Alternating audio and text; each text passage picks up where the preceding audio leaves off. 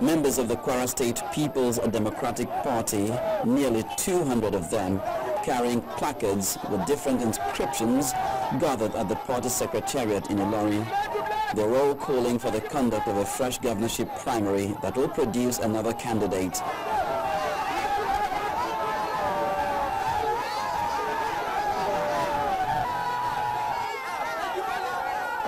Are saying no to the party, to the person that emerged as a candidate of the Kwara PDP in the forthcoming gubernatorial election.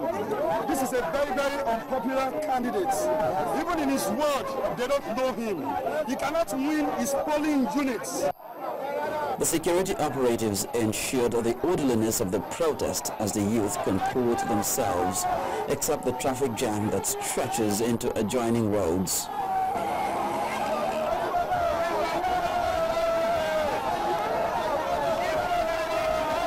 Most of the original delegates who were supposed to cast their vote in that primaries were being denied. Ajibola organized some talks into some hotel where some original delegates are being camped to go and destabilize them, to go and demoralize them, to go and send them away.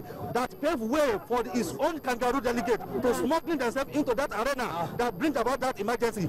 Earlier, while giving his acceptance speech, the candidate Simon Ajibola appealed to party members to work with him for the success of the party, while the chairman of the election committee, Gabriel Suswam, described the process that produced the candidate as transparent, free and fair.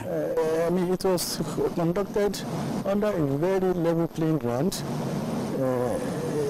free of any attempt to rig, and transparent. So what does it portend for PDP?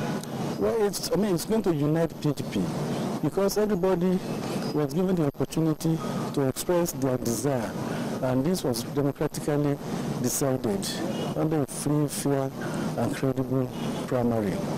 This may not be the best of times for the PDP in Kwara State to remain on the warpath, as the elections are just a few months away.